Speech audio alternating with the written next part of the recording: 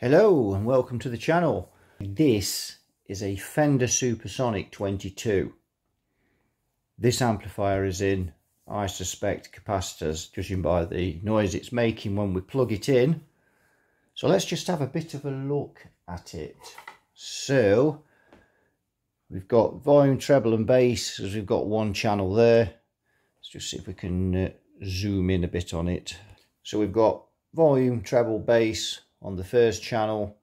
Then the second channel, you can see we've got gain 1, gain 2, treble, bass, middle, volume and a reverb. So pretty simple design on there, one input.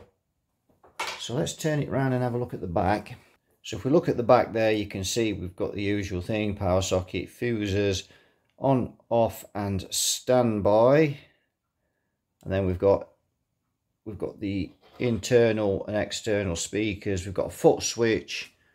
That's not in with this, but it doesn't matter. We don't need the foot switch to repair it. And then we've got effects send and return on there as well. Usual deal. Two 6L6s, and I'm not sure what other tubes we've got in there. I can see a couple.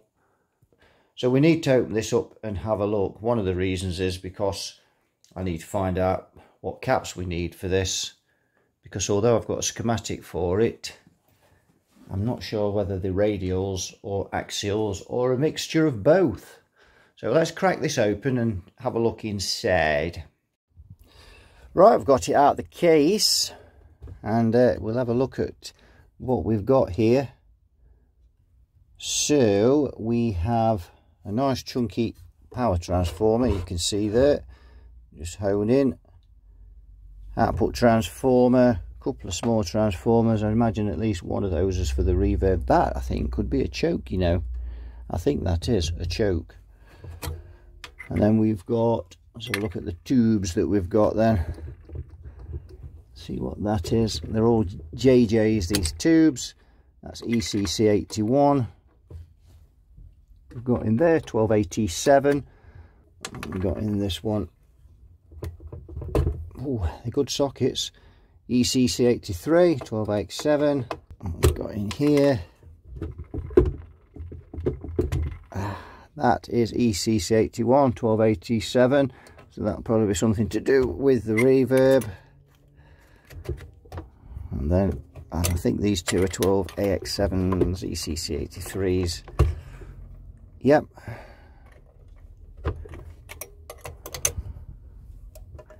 That's that one. Ooh. There we go. And the same with that one. Again. Yep, ECC83. 12AX7. Right, so let's tip it over. Yes. So it's the dreaded IC capacitors that we've got in here. The dreaded. And you can see that getting this board out is not going to be particularly fun. And then we've got three more there, radials. They're on a separate board.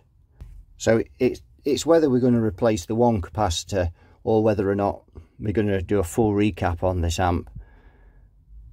Once this board comes out, really here, it's probably as well to replace this one, and this one here, which is on the bias section here, along with those two. I presume that's what that's for. Just looking at that, that is only speculation. Right, what I'm going to do is I'm going to plug this amplifier in on the Variac, and we're going to bring it up gently and just have a bit of a listen as to what is wrong.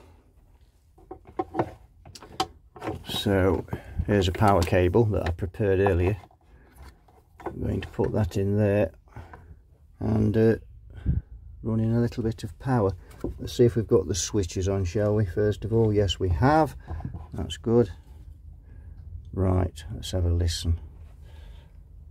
I'll switch the... Now I'm just going to put about 120 volts on this, and I reckon that it'll run at that, and we're not going to put any more on it. Sorry about the camera there. So we've got 120 volts. There we go. You can just begin to hear it come up now. There. Right, so we'll switch off. Now what I'm going to do is a little test on this, because my money is on that first capacitor. That black IC capacitor you can see there, my money's on that. And I've got a very nice F&T 47 microfarad at 500 volts, and I've got a couple of jumpers on it, and I'm going to jumper across that. Don't try this at home, but we're going to jumper across it and see if that gets rid of it, gets rid of the dreaded buzz. If we put that on there like so. Right, just double checking that now. If we switch on, just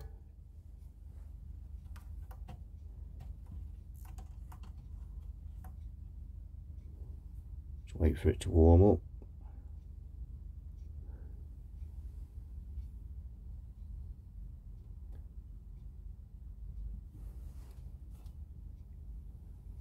There we go, and it's silent. We've got a little bit of oh,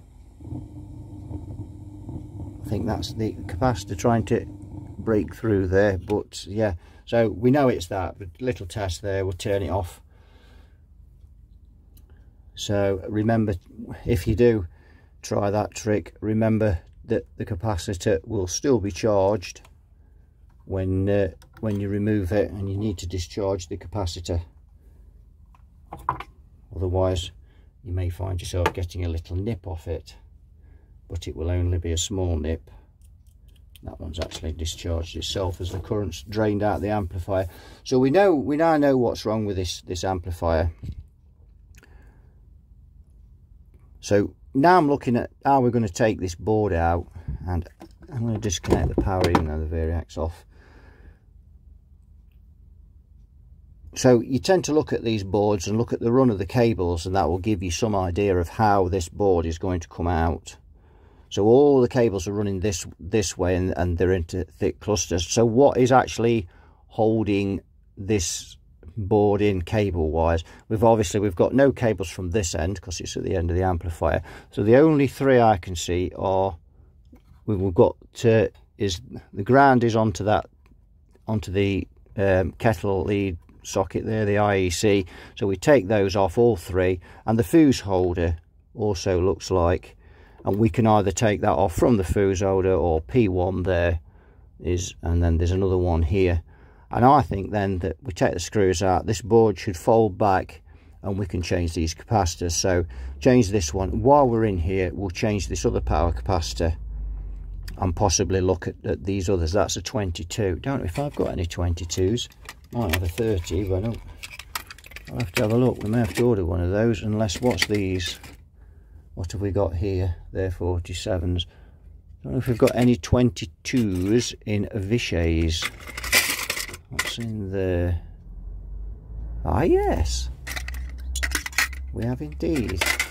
So an F&T and a Vichy. Is that 500 volts though? No, it's only 450. So I'm afraid that's no good. We need 500 volts. So I either have to put, I think I've got a 30 that would go. A 30 would be okay in there. Let's have a look. What's that one? That's a 30 at 500. There we go. So we could put that in. 30 is defined there. So there we are. That tells us what's wrong with this amplifier.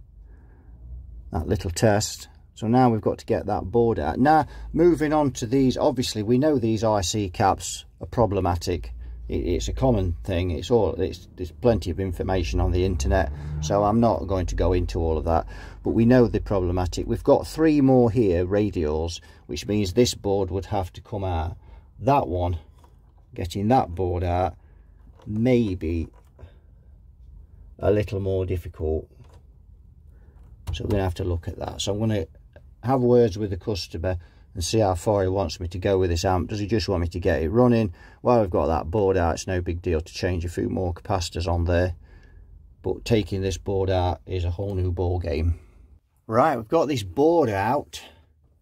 It's a bit tricky, but not too bad. So to get this board out, what you need to do is remove the 3 wires from the IEC main socket. Well, the 2 wires. I removed the 3rd one and then realised you don't have to remove the ground, but it's no biggie. Then you have to get the pilot light, undo the 4 screws, and then what you have to do is touch the board back gently, and that will give you enough space to release this pilot light, which is just overlapping the board, which is there obviously, just overlapping the board. So if you can just ease the board back, and then you can pull out your pilot light. You can't lift the board up without getting the pilot light out. And once you've done that, you've got a bunch of wires here tie wrapped, and you just clip off the tie wrap, and you've got to clip that off anyway if you're going to change the 22 under there, which we are. And we are a bit tight on here, so we could probably clip off this tie wrap, although I don't think they're connected to the others. So but you can lift the board at that point if you're really careful. One of the tie wraps that's causing a bit of a problem actually is that one on there. So that's freed that, and that'll come back a bit easier. So you can clip that other one off there just to give you a bit more lift. And as long as you don't force this hard, you'll be fine. You really start to force it, you may have some problems with it. It's just a matter of gently holding it while you change the capacitors. So not too bad on that one. So take the 2 terminals off, the live and negative off the IEC, take the 4 screws out, touch the board back, get out the pilot light, clip this bunch of the grip tie, the tie wrap on this bunch of wires, and probably just that one there that's holding that board, just to take the pressure off that board when you're moving the wires, and that gets that out pretty good. We're not going to do this one. I've spoke with the customer. We're going to leave this board. These won't see as much voltage. It should be fine. It's always a bit of a gamble with these IC caps, but I presume they're IC caps actually. Yeah, they are. Yeah, but should all be fine. So all we've got to do now is change. We're going to change this one, this 22, and I've got 100 down here. Don't even know really if I really need to change that one. It's only on the bias, and this amp is 10 years old, by the way. It's about 10 years old. So these caps have lasted 10 years in here. Yeah, they're not brilliant caps, but to be fair, they've probably lasted 10 years. And this amp has been gigged a little bit, so that's probably yeah, you'd expect them to last maybe another five years or so, longer than that, but it's not too bad, is it? 10 years. It's not like he's had it for 6 months and they've popped. So we'll see how we go with that. Then we'll get the soldering iron warmed up, and we'll remove them. Right, we've got the caps in, got the board back in. I've just got to put a bit of hot glue around them just to make sure they're held in place. So a couple of things that you need to, if you're going to attempt this, a couple of things you need to remember. When you take these capacitors out, they're sat on glue, and you've got to get that glue off. So only use alcohol based products to get that off, that leave no residue on the board. And this is the stuff that I use. Just get that in shot. You can see it there. Let's pull the camera back so you can see it. That's the stuff I use. It leaves no residue on these boards. That's the last thing you want to be doing. We don't want these boards getting conductive over time, and if they've got a residue on, then dirt and all sorts of things build up on there. So that's the first thing. Now this capacitor, this second one, when you are cleaning off the glue on that one, you need to be extra careful, because there is 2 tracks on top of the board running underneath that capacitor. So if you're going at it with a screwdriver and go through the tracks, you'll have shot it. So you need to be careful. I soaked it in the alcohol, and just prised it off with my fingernail, and then just rubbed it with a cloth till I got most of it off. Well, nearly all of it off. You need to get 99% of it off, or you won't get your capacitance properly. And the other thing is that I also had to take off 2 more wires, which is P18, which is that one, and D40, which, if we just, you can see him in there, he's got buried in there somewhere. Oh, he's coming out the top. There he is. Come here. Yeah, so D40 goes on there. Sorry, P9. Oh no, that's P19. And where did I get D40 from? I'm looking at that diode there. Dear, oh dear. Yeah, so if we just ease that over, then you'll be able to see it. So you can see those two there. We've got D40, which is not D40. I've just said that again. It is P18 and P19. So P19 goes on there, and P18 goes on there, and that's enough about D40. D stands for diode, not pin. Right, so that's that. So we just check round. We've got all this on. Now I'm just gonna go back and check the video footage and I know I'm right, but I'll still go back and check it and make sure we're 100%. Tie wrap round these, and we're ready to go. So a very fiddly job. One thing to remember if you're doing this is to be very, very patient. If you start pulling this board about, if you start pressing on it, forcing it in any shape or form, it will break and you'll have all sorts of problems. So be very, very gentle with it, especially, you know, leaving. I mean, we could have took all the wires off and everything. It would have been a nightmare. You've got to sit and list every single wire. It's just a pain. So getting it off like that just saved having to and as long as you're careful, it's absolutely fine. It's a much easier way to do it, and a much quicker way as well. Right, so we're just bringing this up on the variac now, and we've got 239 volts on there, but I've only got 131 on the variac.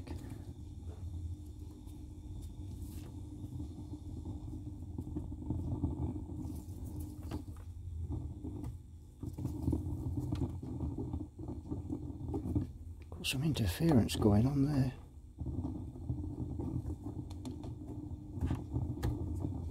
Not sure what that is.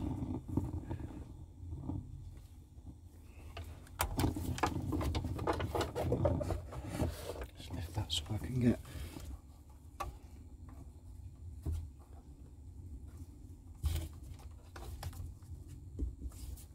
I think we'll just clean those tube sockets. Let's go up a bit more. What is that?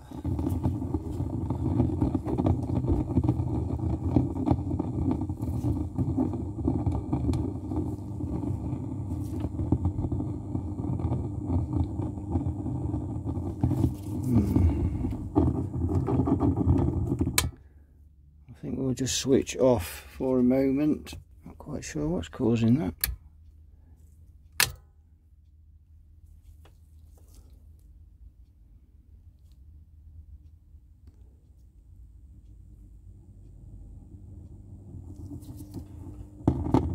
That's that output tube.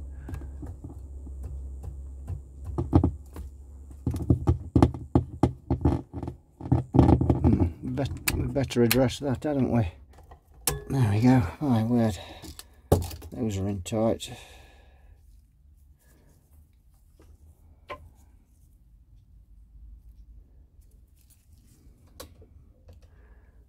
So that's the tube that's making the noise. Just a bit of dust in the pins. Get it back in. That's not good, is it? Is that the tube socket, or is that the tube? Wow, that's not good. What is wrong with that? So is that what's caused our capacitor to let go? Spray some gumption in that, madam. Alright, let's try again. No, that tube is no good, or something's not right there with that. Right, I've just put another tube in.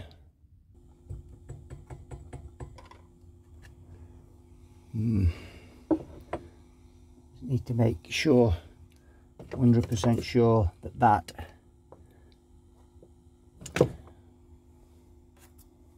is right before we turn this voltage up. No, it's not, look. Whoa, that is, so what's going on there? So there's a problem with that tube socket, and that looks like what's taking that capacitor out. So what is wrong with that? Ruby tube sockets. So I think that tube socket needs changing before we have some more damage. I don't know if I've got any of those in stock, you know. I'll have to check. But that does not seem at all right to me. And this is why you always run them up on a variac.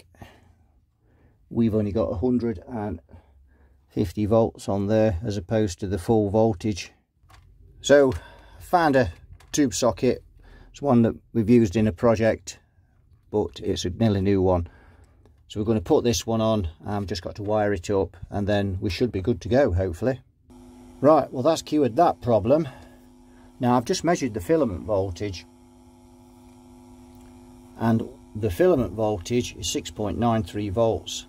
That's 10% over, which is borderline 7 volts. Now, so at 240 volts, I've got 7 volts on those filaments. So that's telling me that this is wired for 230 volts. We really need to look at that. Those tubes, it's going to shorten the life of them if they're running, you know, over 10%, and 7 volts is pushing over that. So we need to have a look at that. But this amp at least is running now. Negative 42 on that bias, but that's only so what we need to do now is get some readings off the transformer windings. We need to find center tap, get some readings, get the impedance of each side of the transformer, and then we need to get the volts drop each side of the transformer, and then we need to work out what the bias is on this amplifier in its present state. Because I think, although the tubes look okay, but I'm guessing that this will be over 70%. But they might have biased it at 70% at 230 volts. The problem with it is, in this country, we get above 240 volts sometimes, and that is the problem with these tubes. They're just, once they go above that 10%, it's not doing those filaments any good at all.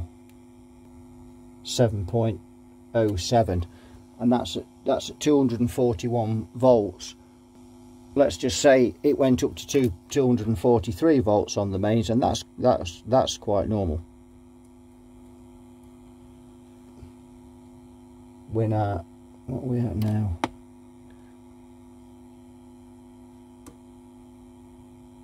.12. So yeah, that tells me that there's a problem there with this amp.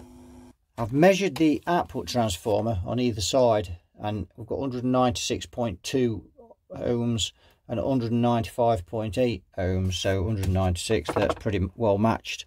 It's a good matching of transformer there. So what I'm going to do, before we bias this amp and change over the voltage as well, we're going to check the bias once, and then obviously we're going to need to rebias it once we've changed the voltage over to 240 from 230. I'm just going to see what hits this capacitor when I switch this amplifier on. I'm just going to see what actually hits it before the valves conduct, or the tubes conduct. So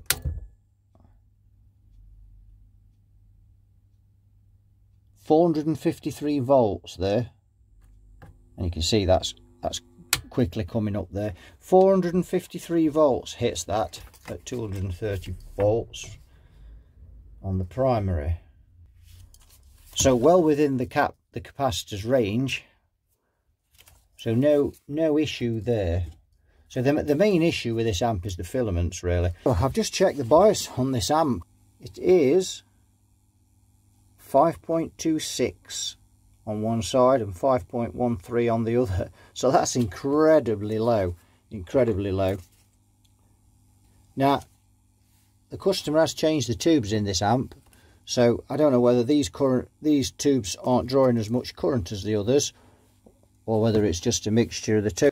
So despite the extra voltage on the HT because of the incorrect voltage setting on the primary, this is the bias on this is not actually an issue at all, and in fact when we change it to 240 that should go down even lower. But of course what is more, it's not so much a problem because the capacitors are within the rating, but we've got a much higher HT voltage because we're drawing a lot less current there. So this amp's not set up right at all. And 5.2 watts. These tubes are 14 watts, remember, they're 6V6Ss, so they have a maximum dissipation of 14 watts. So we should have 9.8 at 70% on these tubes, and we have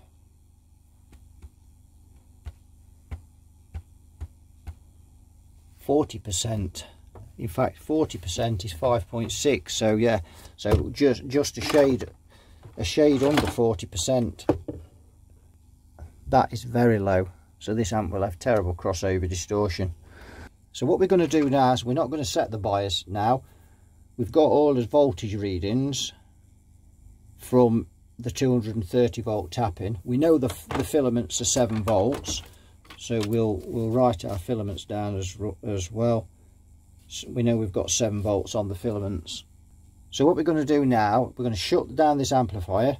We're going to drain the capacitors to make sure I don't get bitten, and then we're going to look at changing this voltage over from 230 to 240. So if we look on here now, we can see that get something to point with. Where's my pen gone? We'll use this socket. So if we see on here, pins 5 is white black on 240 and pins 4 is white. On 230 pin 4 is white black and pin 5 is white. So we just need to switch those two wires over. And if we look here, we go in, sorry about that creaking there, that's just the tripod crying out for mercy. So this is pin 5 and this is white. And if we look again on our thing there, we can see pin 5 is white, so that is 230 volts. So we need to swap pins 5 and pins 4. Right, we've set the primary now at 240 volts. So let's have a look at the filaments.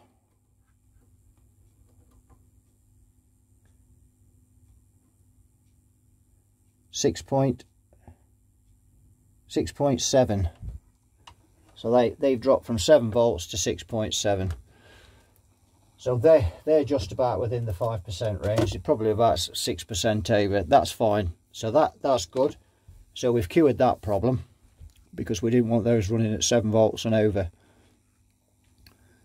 So the next thing now is to check the bias again and see what the bias is. Right, so we've just checked the bias, and now it's 4.8 and 4.79, so 4.8 watts. They're pretty well matched, those tubes. 4.8 watts, that's all that's biased at, and you see the difference in reducing that voltage, but reducing that voltage by changing over the correct primary to 240 volts. So what we need to do now is up the bias. So that's the next thing to do. We need to bias this amp up now properly, and this amp will be done then. And then we need to see what the voltages are when we've finished. We also need to see what voltage we could have done with seeing what voltage was actually hitting that capacitor when we switched on. But we do know we've got much less HT voltage now.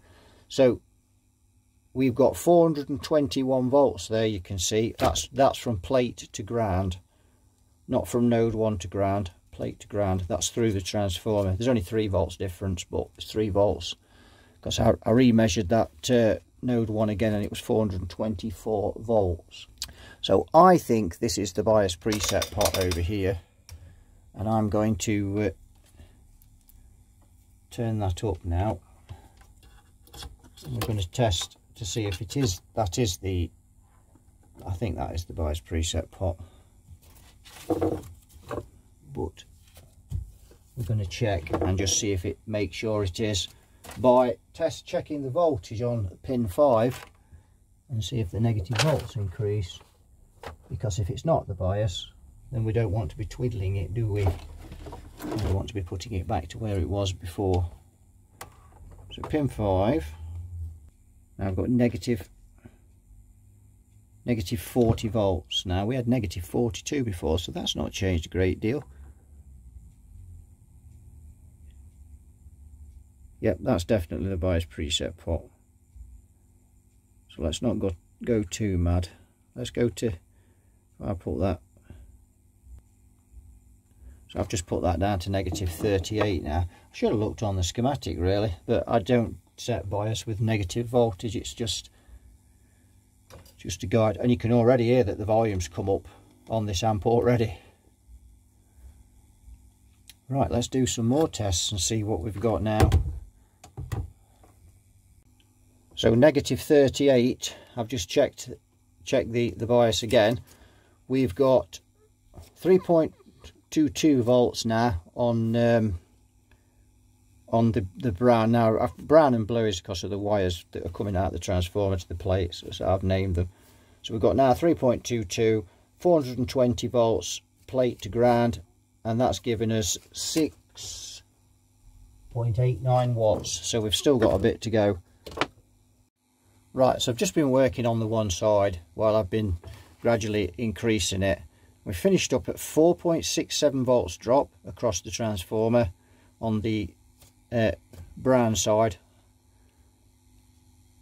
and we've got 412 of plate volts, and I have got it to 9.81. That'll do me. Let's do the other side and see what we've got on the other side. This should be pretty close actually.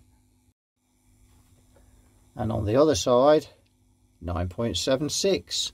That is a wrap. Right, welcome to the demo of this Fender Super Sonic 22 that we've repaired. So we've done a few bits to this amp. We changed 2 capacitors that was in the power supply. We've changed the tube socket. We've changed the primary voltage from 230 to 240, and we've biased it up. And this amp sounds most splendiferous. So let's have a listen.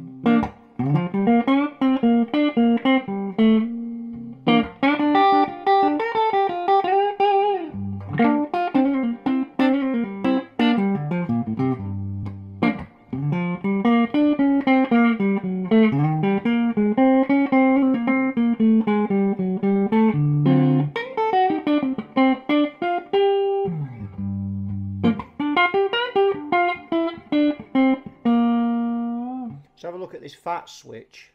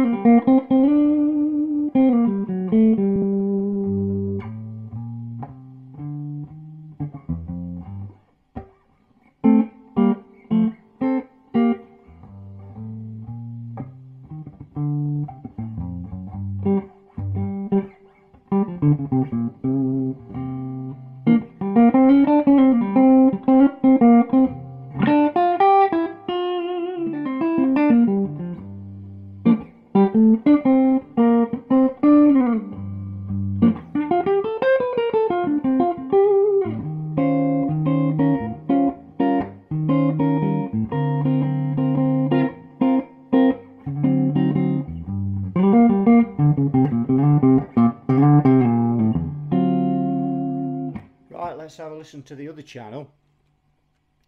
So we flick over there.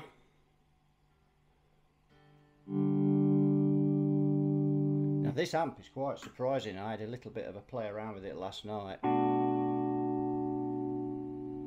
and it turns into quite a monster. And if we, you can see it's already beginning to feed back.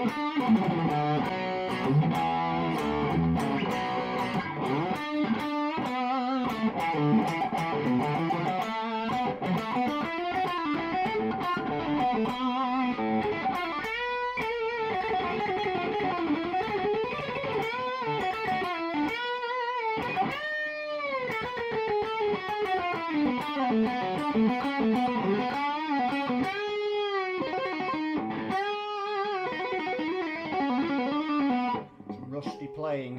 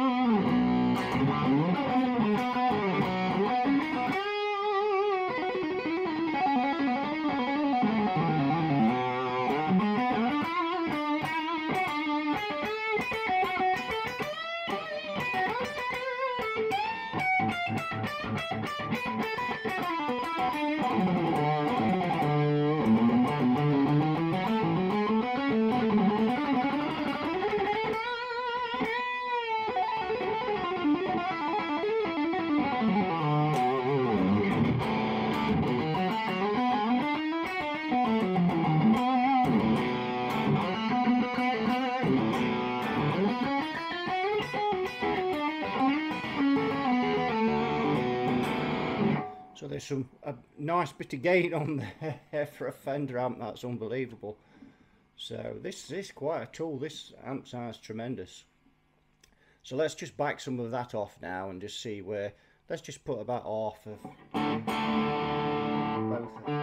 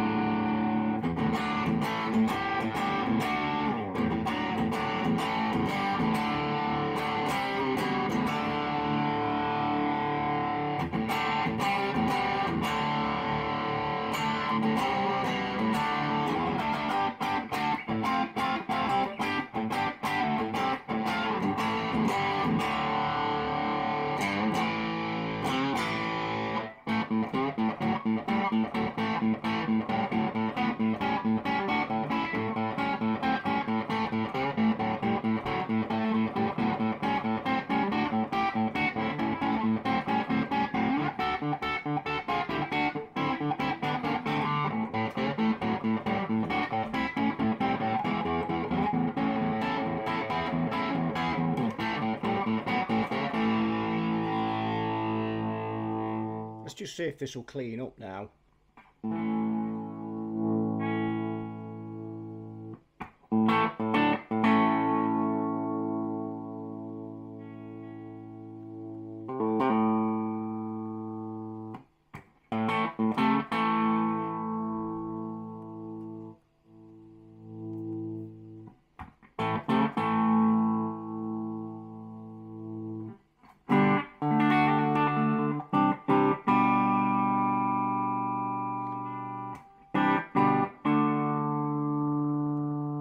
So you notice it's gone a bit woolly now. I think there's the bright caps missing on the volumes.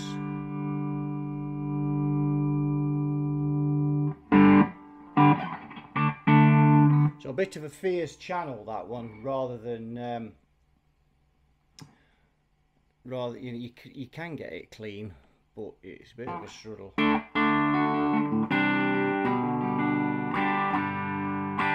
But it doesn't sound as nice as the clean channel itself. So we flick back onto there.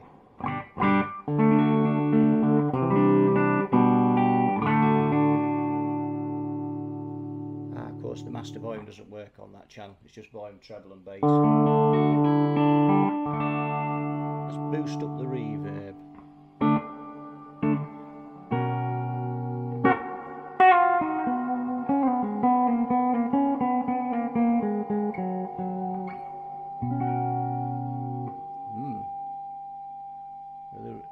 My I am sat quite close to this, to be fair, just feeding back a little, but I am sat right on top of it.